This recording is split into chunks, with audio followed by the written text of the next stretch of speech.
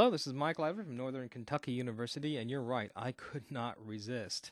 If you were raised on the Flintstones like I was, then you really enjoyed that theme song. And what we've done here is we built a little Barney car in 3ds Max. We're going to show you how to do that today.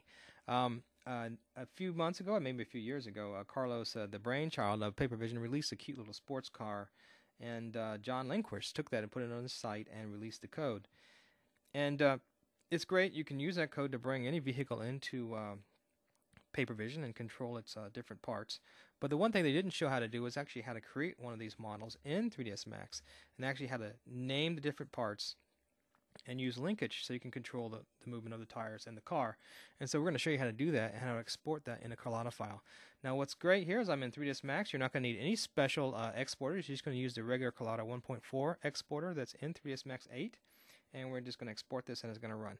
Now, I know there's a lot of problems out there and frustrations with Collada, but it's a great format. It's just some of the standards aren't completely uniform with all the different exporters. And so you need to work a little bit sometimes to get it in. You need to learn a little bit about Collada and how it's made. Sometimes actually go in and manually edit it as well. But today you don't have to do that. Just use the 1.4 exporter found in 3ds Max 8. And we're going to build this car right now. So let's go to another screen. Build a scaled down model and show you how to name your different parts so you can refer to them in your Collada file. Let's do that right. So we're in 3ds Max. I'm going to hit this little button here and I'm going to bring out a cylinder to the stage. Let's do that real quick. And this will be our car body. And we'll hit our E key and rotate that over 90 degrees. There we go. Pretty easy. W key to bring that up and position it. That's the car body. And what we'll make sure that we do is here in name and color, let's go ahead and call this car body. And that's the actual name that you're going to refer to in the Collada file. Remember that, and when we export the Collada file, I'll show you that name. Now, one of the things I've done, I've hit the 7 key on the 3ds Max keyboard, on my keyboard, and you can see what I'm doing right here is I can actually see the polygon count. So I'm actually watching that polygon count as I build my model. It's pretty cool. All right, let's come along here now and add some tires. We want 4 tires, so let's go ahead and hit a cylinder again. So this car was pretty much just a bunch of cylinders. Bring that up a little bit for a tire. Let's hit our W key and rotate, our E key and rotate 90 degrees. Boom. And there's a tire, and I can make 4 of them. Now, real quick here, I want to expand that a little bit, so hit your R. There we go. Let's expand that tire. So it's about the size we want it. And now we're just going to make 4 of them and put them in place with the W key. I can hit the Shift D key, and when I do that, I can make a copy just by dragging. There you go. And now what you want to do is choose copy, not instance and not reference, because you want it to be an individual copy. It'll take all the characteristics of the other one, but when you change this, it won't bother the other one. I can go ahead and now come along here and let's see, click, control, click, and just move both of these around into position. Now I'm not using a mouse right now, so I'm going to use my touchpad. So I'm going to hit Control R to arc rotate around to make sure everything is cool. Pretty good. Now, real quick here, if you're in 3ds Max 9, of course, there's this little cube that you can use to do all this with, but we'll just go with this. I want to go ahead and hit the W key and copy those as well. So I'm going to hit Shift D and just translate over. And there you have it. I have 4 tires. Once again, make a copy. Now I have my 4 tires, and I need to reference those tires so I can actually grab them in the Collada file and spin them and control them however I want. So they each have to have their own individual name. So we'll just call this the front of the car here. I'm going to go to my Q key here, escape, and then Q. Get my pointer. Just click on one so I can select it. And so over here, let's give it a name. And so we'll call this the front left wheel. Okay. Then I need to come here and give this one a name. We'll call this the front right wheel. And then I want to give this one a name, and we'll call this the rear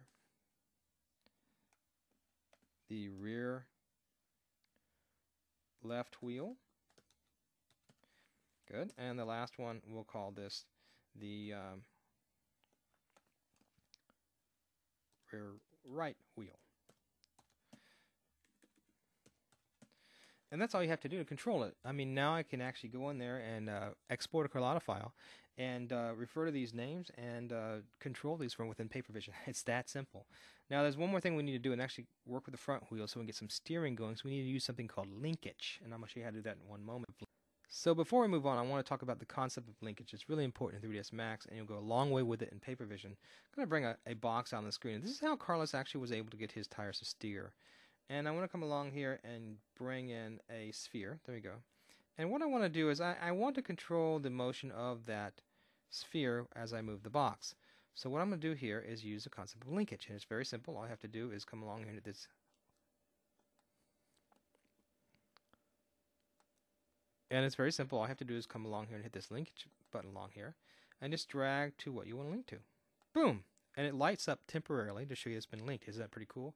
Now let's do a rotation and see what happens. So I'm actually going to hit my Q key and select that. I'm going to hit my E key to rotate, and let's rotate.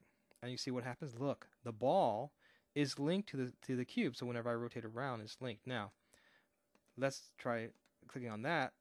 You see the ball rotates independently. And so let's just talk about how that works with a tire. Of a tire and its disc brake right here. So here's the tire and here's a disc brake. And what I want to do is I actually want this tire to spin, but I also want it to rotate with respect to, in this case, it's the z-axis because you see your blue right here. So the way to do that is to link the tire to the disc brake. So let me go ahead and show you how to do that. I'm going to come along here and grab the tire. I'm going to hit my linkage button right here, and I'm just going to link to that disc brake. When I let go, you see it highlights temporarily to show it's been linked. And now what happens is my tire can spin independently. So now let's go ahead and select the tire, and it can rotate independently. So if I hit the E key to rotate, you can see it can spin here. But one of the problems happens if I don't link this, there's no way to turn it, because if you try to spin and turn at the same time, it'll just go all whack out. So you want to actually link it to this, which we've done, and you see as we turn that, the tire can turn and steer. So all I have to do in 3ds Max now is make sure each one of these have individual names. So this would be my tire, and maybe this is my front right wheel, and this could be my disc brake. And so I want to call that, for example, front right steer. Okay, so let's go back, bring up the original Barney Car, and show you how all these pieces go together.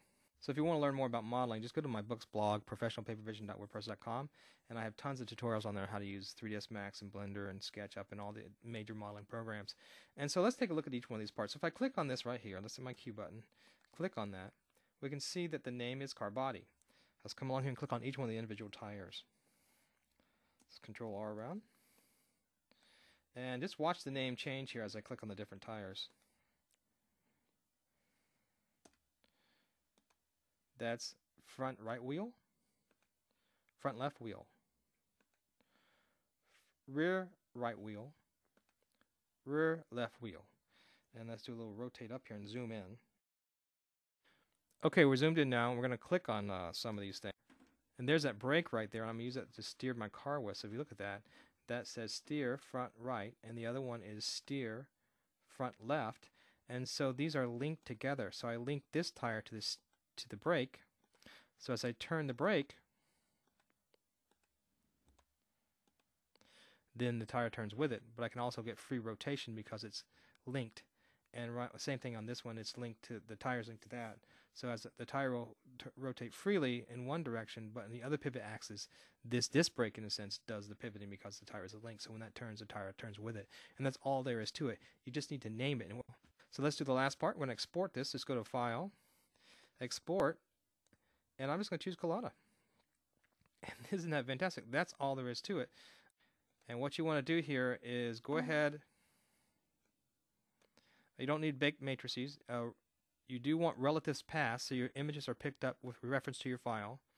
Normals and triangles, always use those. And you don't need to enable animation. So that's all you need. Hit OK. And let's open up the Collada file and take a look at those names. So I've opened up my Collada file in Dreamweaver. Now you can open it up in Flex as well. And I want to take a look at that Collada file and show you where these names are. Now we're going to go down to the visual libraries. Now Collada is organized in a series of libraries: so geometry libraries, animation libraries, physics libraries, light libraries, camera libraries, and we're going to look at the visual scene libraries, and we'll be able to see all our nodes there. So let's go on down to visual scenes libraries. So here's the visual scenes library. Right here is the car body, and see it says name car body. Let's go a little bit lower. Right here you can see steer front right. A little bit lower, steer front right wheel. If you keep going through this, you'll see all the names that I put into 3ds Max. So the real key is just pretty much just naming your objects, and then you can go back and you can refer to those or pull those out in the code that you can see in John's site, or you can see on my book site on how this was created. So all this is included in the blog. Take a look at the code, and if you want more explanation, go ahead and buy the book. It's in Chapter 5, and we show you how to build a car right there.